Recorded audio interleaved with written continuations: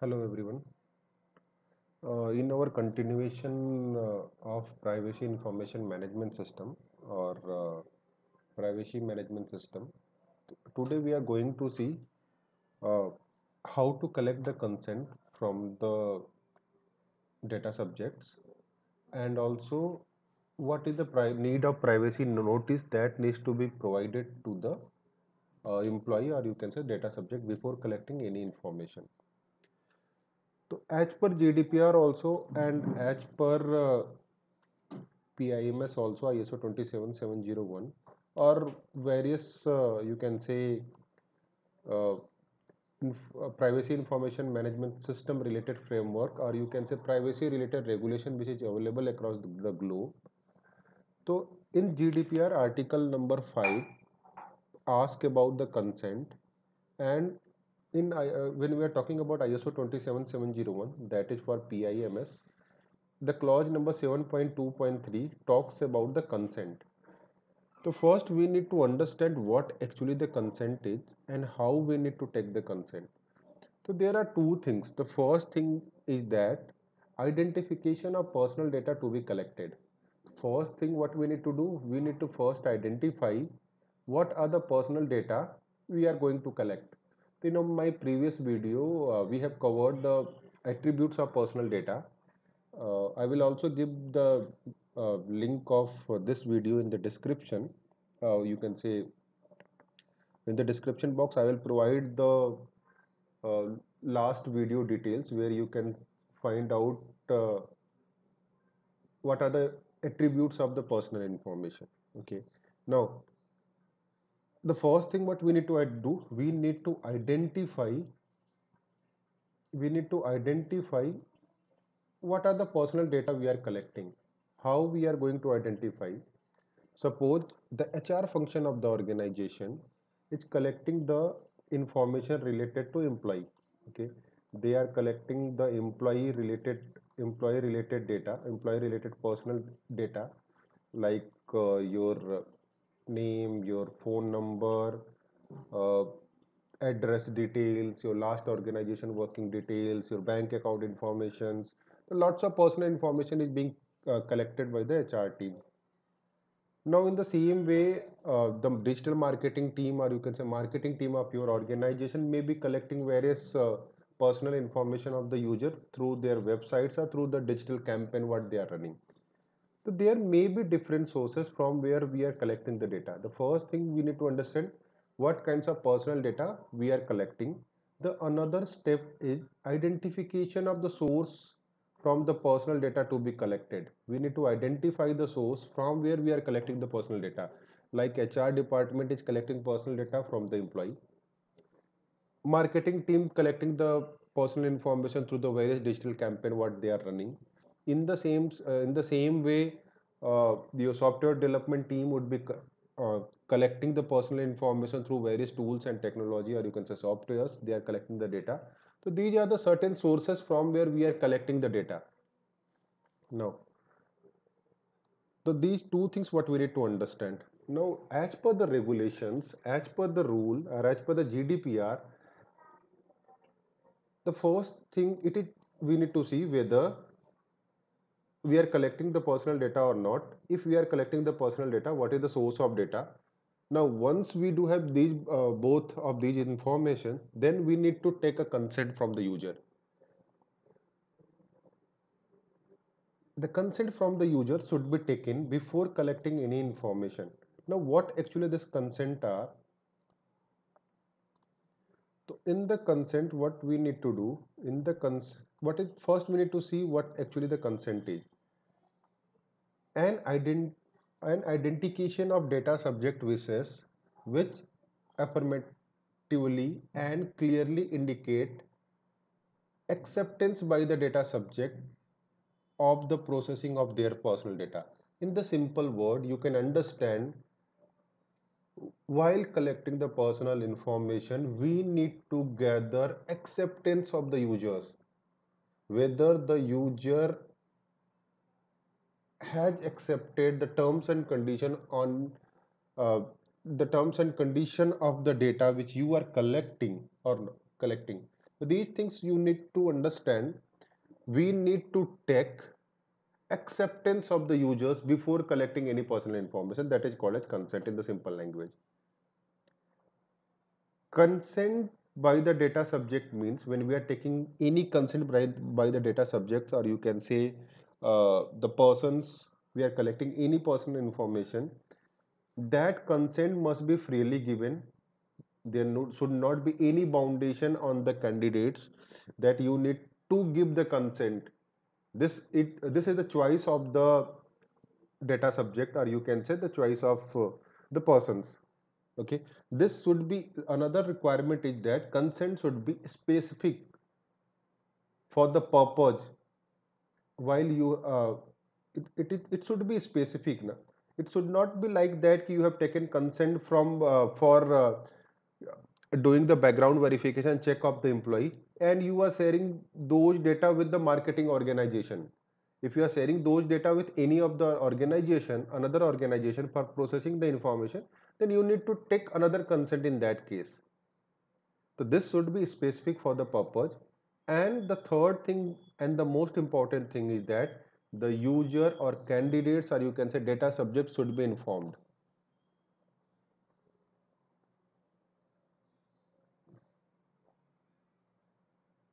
Now, if you are collecting personal information of children's personal information, or you can say those who are below 16 years of age, in that case you need to take consent from the parents.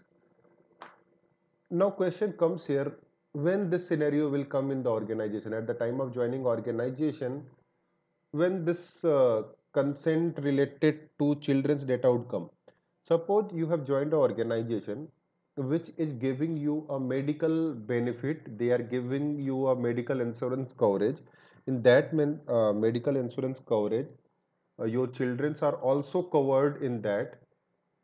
So in that case, you are giving the name of the children, the date of birth of children to the to your employer.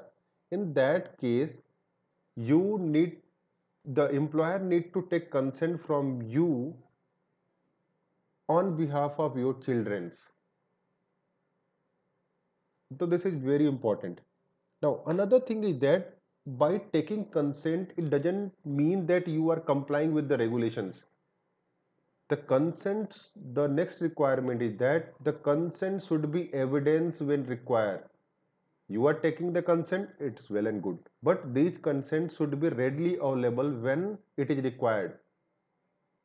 So this also we need to understand.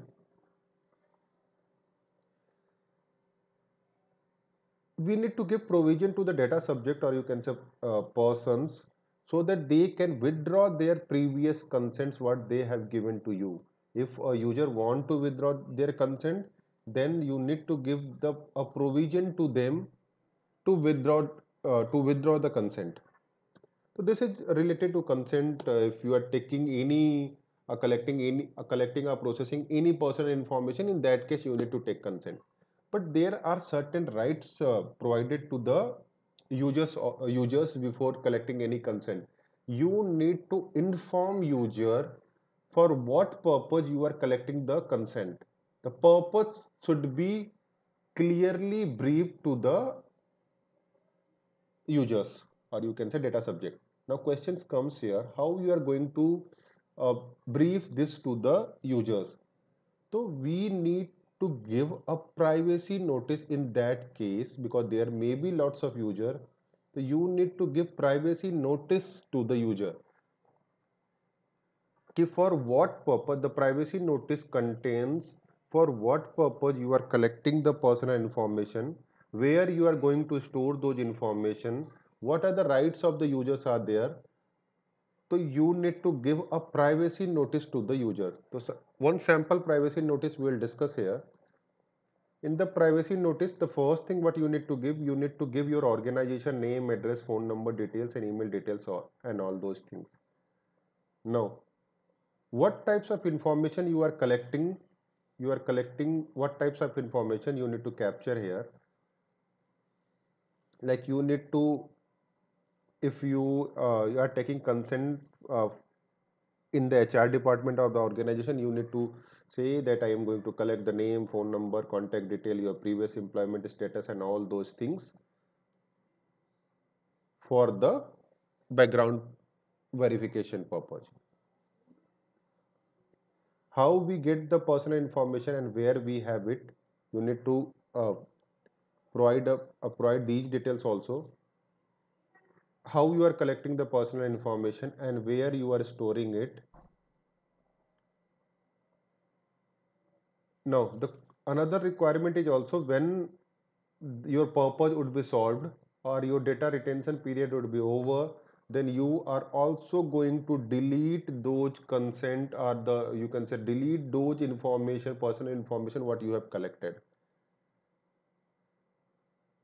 So these are the things should be considered while giving the privacy notice. How we store your personal information,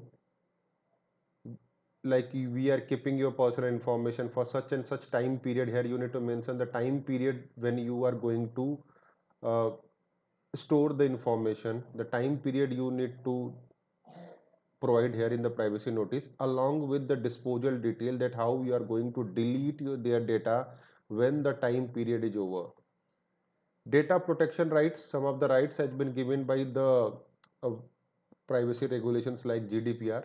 Like first thing is the right to access.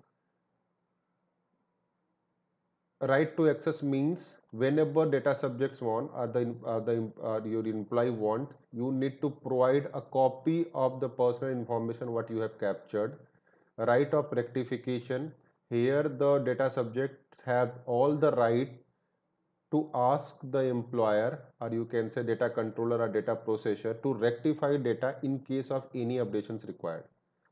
Right of erasure is also there. When a data subject asks you to erase all your personal information in some circumstances, then you need to erase those data. Right of restrict processing, also you need to provide them. Right, in this what you need to do, uh, you have the right to ask to restrict the processing of your personal information in certain cases. Your right to object to processing is also there, and right to data portability. If you want you to port your all your personal information, this rights is also given. These are the details you need to provide in privacy notice.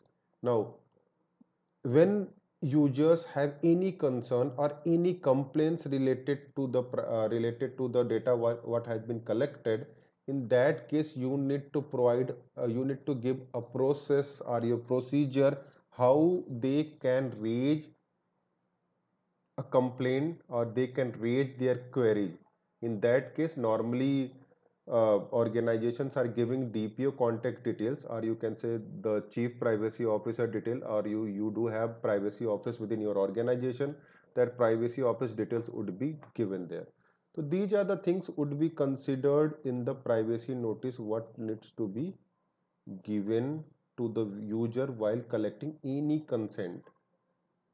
So I hope you have understand the purpose behind the consent and the privacy notice, because it's also the GDPR requirement. It's also the requirement of various privacy related frameworks. And while collecting any personal information, you need to first take the consent and you need to give the privacy notice to user. In the privacy notice, you need to write for what purpose you are collecting the data, where you are going to store the data, what are the controls you do have to protect the personal information of the users which you have collected, and what are the rights of the users as per the regulations. These are the major things what needs to be covered under the consent and privacy.